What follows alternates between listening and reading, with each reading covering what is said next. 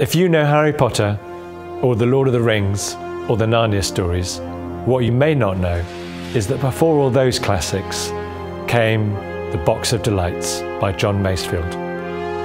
It's one of the first great children's adventure stories, and it opened up readers to a world of fantasy and magic. And more than that, it made Christmas the most exciting time ever. I've always believed in dreams.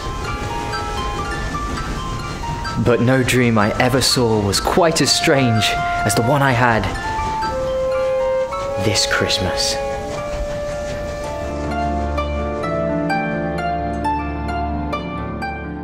Master Harker, now that you have seen the wolves are running, perhaps you will do something to stop their bite.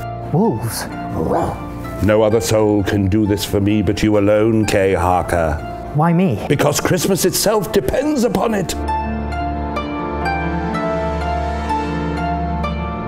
Now, seeing as you've rumpaged all the way here, I have something special to show you.